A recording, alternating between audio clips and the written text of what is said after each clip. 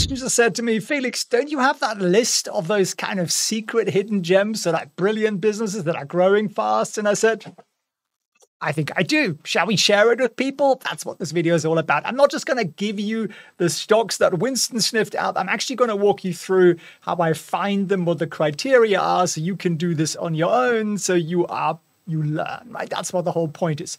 Before we get cracking, Winston's also running a live trading training on Tuesday. And he's going to show you exactly how we've done this little feat. We did 105% last year. We did 126% the year before. We did, so far this year, we're up about $4,800 on a 30K portfolio, winning 75% of our trades, 74. And we've actually got, I just took a screenshot of this. We've got about $5,000 of profits that we haven't realized yet. We're going to take some profits today. Today's a profit-taking day, isn't it, Winston? He says, yes. Can you see the nose? There's a little nose down here. So to get access to that, and literally the 3-step system that I use every single week, that's fully automated once we set up the trades, come and join me on this live trading training. It's completely free of charge. All you got to do is save yourself a seat and show up on time. felixrenzer.com/webinar. Let's get cracking with stock number 1, Nemetschek. And what the heck is Nemetschek? Well, let me run you through a few data points first before I tell you what Nemetschek is. Cash flow is glorious. It's growing insanely. Well, the stock's gone up a lot. We don't actually like that, but it's beautifully profitable, and it's not cheap. No, it's not. Great businesses rarely are. But what do they actually do? Well, Nemetschek SE provides solution in architecture, engineering, construction, media, entertainment markets in Germany, rest of Europe. That's the way the Germans look at Europe. There's Germany, and then there's the rest of Europe. They're not actually German. They are German. I thought they were Finnish. Okay, it's Deutsch. Yeah, I'm German, so I think I'm allowed to take the piss, aren't I? Basically, they build software for infrastructure, big projects, 3D modeling, all that kind of good stuff. And gross profit for a software business is sort of, but that's because they work on large projects, I would say. Revenue is approaching $1 billion. Profit of that is 181 million. That's a pretty nice margin. And this is what I love about this. Return on invested capital, 19%. Profits going up 10% a year. I always take these two numbers, and this is my real rule of thumb kind of calculator. 10 to 19%. I think the stock should increase a year. Not every single year. The world doesn't work in a linear fashion. It's not like, Winston eating a bowl of food. That happens in a pretty linear fashion. One breath and it's all gone. But look at the numbers. So just under $1 billion in revenue, and free cash flows, 265 million. So that's a good business. It's a well-run business. They get paid in advance or in subscriptions, and they haven't got any issues with investing or having to raise money because they're just bringing in money, right? Now, I haven't got earnings per share data here, but I've got revenues, which they're beating quite nicely, mostly. So they're doing a good job there in terms of consistency. And this is a screenshot from the actual website. And some of you might like this. They've just increased their dividend to 48 cents a share. So that comes in as just under 5% dividend yield on top of that. So continued highly profitable double-digit growth for the fiscal year 2024. And that's the target. So it's just one of those compounders that slowly and gradually makes more and more and more and more money. Here is one you might have heard of. A lot of these you never have heard of. So I'd encourage you to look deeper into these. Paycom. And what does Paycom do? Well, it sort of says it on the tin, doesn't it? But let's look at the numbers first. Cash flow, it's growing very nicely. The stock's hasn't gone up, brilliant, and it's insanely profitable, and it's relatively cheap, which is what we love, right?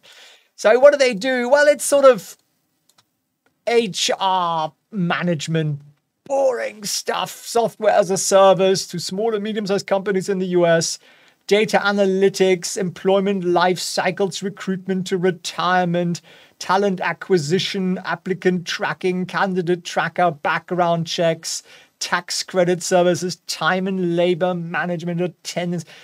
God, if you work in HR, life must be so boring.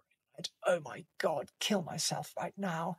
But obviously this is dull as shit and somebody's going to do it. And these guys do it pretty well. How do I know that? Because they are able to get away with an 86% gross profit margin, which means the moat is either insanely wide or HR managers are so bored they're just happy to overpay for software. I bet it's quite hard to replace the software once you've installed it because it'll have all your data and all your employees and all your applicants, and it's tedious to set it up again so nobody changes. Revenue is heading for 2 billion, 340 million real profits, none of that adjusted EBITDA bollocks. Return on invested capital is 26%. You know what that means? You give them $100 as a shareholder, and every single year they create another $26 out of that. 4 years, money back. Right? So you take these into account. Again, this is not financial advice. This is just my old sort of yardstick, 10 to 26% increase. Is the stock therefore insanely expensive? Well, let me just show you one more number. Free cash flow is almost 300 million, which is pretty sweet. So nice free cash flow, which is what we love. And management is a freaking machine. They're beating Wall Street analysts every single freaking quarter on profits, which is exactly what we want. It's trading at 25 times PE. At the moment, where we are in the market cycle, that's actually not particularly expensive. But if you thought that their growth rate was going to just collapse from this year's 32% to 14, 6, 13, and so on, even then, that multiple will drop below 9 by 2032, which is 8 years away, I think. 1, 2, 3, 4, 5, 6, 7, 8. Yeah. So probably within 10 years, this thing will have a 5 to 6x multiple if you were to buy it right now. I'm not telling you to buy it right now, but you get the idea, right? So it's not super expensive. Now here's another one. Have you heard of this one? Qualys. I don't even know how you pronounce that. Cash flow, growth health, wonderful. Price has not gone up a lot. We love it. And it's profitable as, I don't know, selling drugs. Relative value is actually pretty good, so not particularly expensive, which is why I dug it up. And what do? Cybersecurity. Let's just summarize it as that. External attack surface management. Cybersecurity. Vulnerability, patch management, multi-vector endpoint detection and response. What does this mean? Context extended detection and response. What? I mean, really? But they do have Qualys Total Cloud. I don't honestly know what that means, but I do know that cybersecurity is a big space, and I do know that everybody gets hacked like mad, and they're based in California, which is anywhere you want to be, founded in 1999. And this is what I love. Gross profit margins of 80% plus. That's the sweet spot for software. Revenue is only $500 million. So they're pretty small. They're like about this big, really. They have very nice margin there in terms of profits. And return on invested capital is 37%. Cha-ching. Profits growing at 10, 11% a year. So again, very, very, very nice numbers. And out of the 550 million in revenue, how much is free cash flow? Oh, almost half. Almost half. They basically have a room in their headquarters. It's just gold bullion and coins and dollar notes, and management takes a dip in the mornings. That's basically what you can do if half the money you collect as revenue comes in as free cash flow. So it's obviously they're getting paid in advance, subscription-based, great business. Management is a machine, once again, beating analyst expectations for the last 8 quarters here. Okay, there was $33,000 of revenue. What does that matter on 144 million? So you can ignore those small numbers. That's just really irrelevant. They've been insanely consistent with delivering. And is it expensive? Well, trading at 30 times PE. Once again, if you believed the moribund, depressed, miserable analysts on Wall Street with their little spreadsheets, and they said that year-on-year growth is going to tank to 8-9%. Even that would bring you over 10 years, bring you down to a 10x multiple, because the P is fixed as now, right? Whereas the earnings, the profits will keep going up. it could potentially be a lot more than that. So the stock could get a lot better. And that's why a lot of stocks at the moment are trading at these 25, 30 times multiples or higher, 50, 60, 70, because people believe in the growth story, right? Now look at this one. Interparfum is what? Well, it is a company that makes what? Perfume. Cash flow is wonderful. It's growing like mad. The stock price has not gone up, merde, they say, but that's actually good for us. And it's wonderfully profitable. You're probably being ripped off by some Parisian chap like mad, right? So the stock isn't made very expensive either. Very good numbers. And Interparfum SA is indeed French. La Grande Nation says, buy my stock. And what do? They design, manufacture, and distribute ready-to-wear jewelry, accessory houses in France and internationally, perfumes, right? So if you've got a brand, that makes something like Jimmy Choo shoes, who doesn't want to smell like shoes? Well, you go to these guys, right? That's kind of the business. But look at the brands they've got. Karl Lagerfeld, Kate Spade, Lanvin, Montblanc, Montclair. Montclair has perfume, really? Van Cleef & Arpels, it's that slightly musky after ski stench. I guess they came up with something a bit better, DuPont and so on. So these guys have been around since 1982 and are a subsidiary of Interparfums Inc., which I guess is a US-based headquarter. But look at that. Gross profit margins are pretty extraordinary for someone. They design and manufacture, right? And then they distribute it through license holders. So they don't really have to get their hands dirty on the marketing side. They just go, I made the parfum for Karl Lagerfeld. What do you want? And then you gotta pay them an arm and a leg for it, and 3 legs perhaps. So just under $1 billion revenue. Return on capital is 15% and it's growing at 9%. So not like extraordinary, not software. It's not SaaS. No, they're making smelly stuff in little fancy bottles that they sell to people at very, very, very high margins. So it's an idea for a real diversifier. This is not going to be move with NVIDIA. You know what I'm saying? It's just a different sector altogether, and there are French people involved, which means it's already very, very different. Revenue, 882 million and 85 million free cash flow, only 10%. What do they do with all the money? I don't know. They have, long lunches, mistresses, all that kind of stuff. Oh, can we throw some more stereotypes in and offend our 3 French viewers? I hope so, but no, it looks like a very well-run business. Very low debt. I don't know what they did here with cash from financing, 130 million down. They clearly did something, acquisition or something like that. I would look that up if I were you. I haven't dug that deep yet, but they are getting money in from their cash, which is good. Interest rates have gone up. So overall, I think it's an interesting business. Now, we haven't got a lot of data here on them. We haven't got any EPS data because in France it is not polite to talk about profit, and therefore they won't. Are we going to get banned from this channel by being incredibly offensive? I aim to be an equal opportunities offender. You see, I aim to offend all kind of strata of society and countries equally, and hopefully that way I'm either forgiven or loathed by everybody. We'll see what happens. Cash flow is glorious, and this is, of course, OTC markets, and I've talked about them before, but I just think so what is OTC markets? Well, it's a mini stock exchange for all the stuff that isn't listed on the New York Stock Exchange because it's tedious and expensive and not everybody qualifies. They're growing okay. Stock price hasn't gone up a lot. That's great. But look how profitable they are, right? It's brilliant. It's not super expensive either. So yes, they, Pink Sheets and all of that. That's all part of it. If you watch all those films, this is what these guys operate, and they basically make a small listing fee and a small transaction fee. They're founded in 1904. Been around for a while. So it's fair to say they're likely to be around for a long time. Gross profit margins, 58% is, I say so. Revenue is only 100 million. Why? Because they only get a teeny tiny percentage, but it's actually gone up quite a lot of late. 27 million profit, which is pretty decent, 27%. Even I can do that maths. And return on invested capital is 59 freaking percent. That's like, wow, right? The Frenchies are going, how is this possible? Insane, right?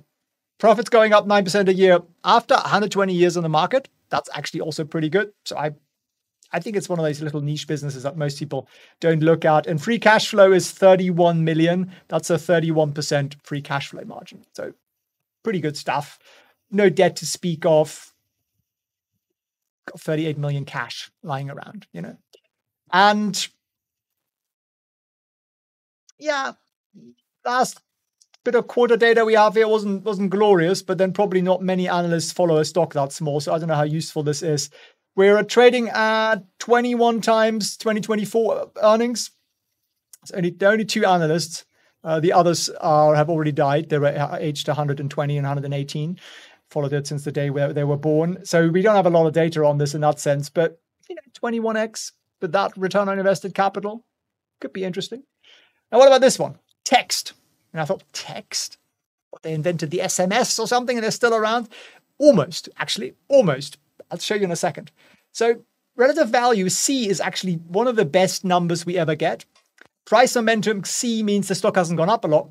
Free cash flow is glorious. It's growing insanely and it's more profitable than, I don't know what, dope dealing. So brilliant stuff, really. And what do? Live chat. The product is literally called live chat. I thought there must be some competitors in that space. I mean, I've literally used 2 or 3 different live chats in the last 12 months and switched around. But these guys are Polish. I don't know any Polish stereotypes. The only thing I can think of is potato vodka, really. So if you're Polish, please feed me some Polish stereotypes and I'll be able to more appropriately make fun of your people in the next video. So yeah, they literally do live chat. That little thing that pops up at the bottom of a lot of websites, often it's powered by live chat. I know, catchy name, right? But the gross profit margin is 82%. So clearly people are sticking around. Revenue is only 90 million, not a lot, but it's gone up quite a lot. And half of that, more than half of that, is cha-ching pure profit, pure unadulterated potato vodka. That's where it's all going. Return on invested capital, 127%. You never really see triple-digit numbers. So those Poles know what they're doing. They're lacing it with something, and earnings are going up 12% a year. So you'd think the stock would be insanely expensive with the growth and the return on invested capital. Now, I actually screenshotted from their last presentation a few numbers. So they've got help desk, live chat, and chatbot. Those are the 3 products. And live chat is basically the whole business. That grew year over year, 27%, quarter over quarter, 15%. And then the newer sectors are growing much more rapidly, which is typically what happens. You introduce a new product, it's easier to sell it than if you've already been selling it for a lot. And they pay a dividend. Yes, they do. And those dividends have also gone up massively. So if you're the kind of person who likes a dividend, this could be something that could be interesting as well.